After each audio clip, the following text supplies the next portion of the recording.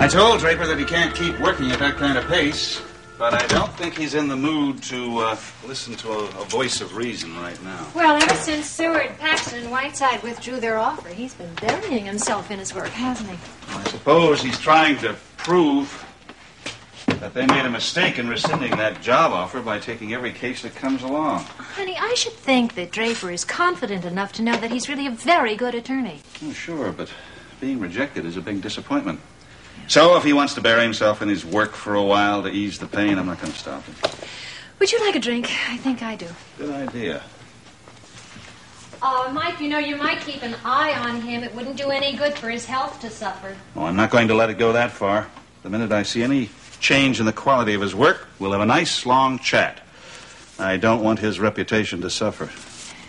Really, Mike, I wish that this whole business with that law firm never, ever happened, because it's been more trouble than it's worth. Well, I agree with you, Nancy, but I don't think we've heard the last of Seward, Paxton, and Whiteside.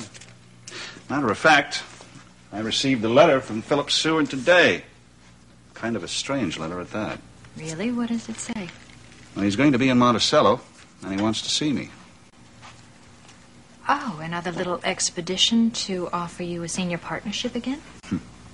I already turned that down once. He knows that. Yes, but now that they've decided against Draper, if the offer is still there, do you think that they might open negotiations with you again? No. Seward's letter suggests the topic of conversation is going to be Draper. Well, honey, when you do see him, would you please give him my 2 cents worth? Oh, what would you like me to tell him? I think it was very insensitive of them to turn Draper down without giving him any reason whatsoever for their change of heart. Well, I'm not going to have to broach that topic with Seward, Nancy. That's why he's coming to see me. Oh? Seward was a big supporter of Draper's, and he was very disappointed when Draper wasn't hired. He doesn't like the way the situation was handled. I see. He has a theory about why the firm turned down Draper. And from what his letter implies, an unhappy theory at that.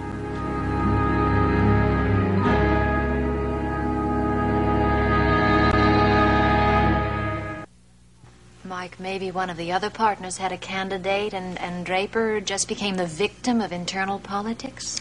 Nancy, listen to a part of this letter. Hmm?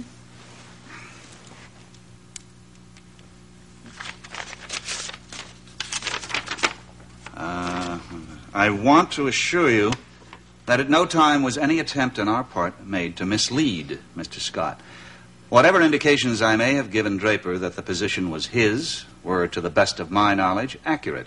I thought he was the logical choice to head up our criminal law division. When Draper and April visited us in New York, my opinion was reconfirmed by my partners.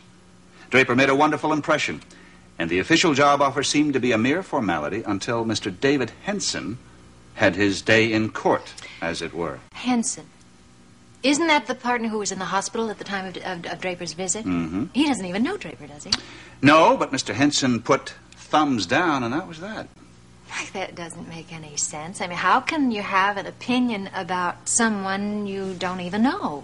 Apparently, Mr. Henson had done some checking on his own.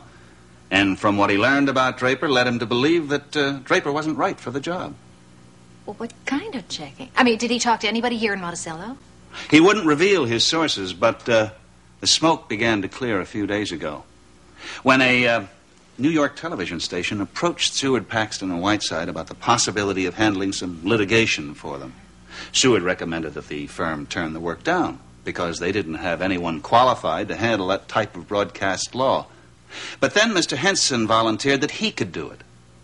Seems that some years ago he had handled the legal affairs of a broadcasting executive named Margot Huntington.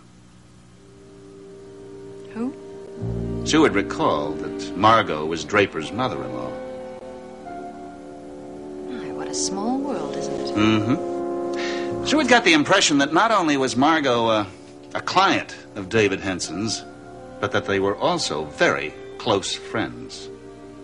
Seward thought that was kind of an odd connection. And frankly, Nancy, so do I.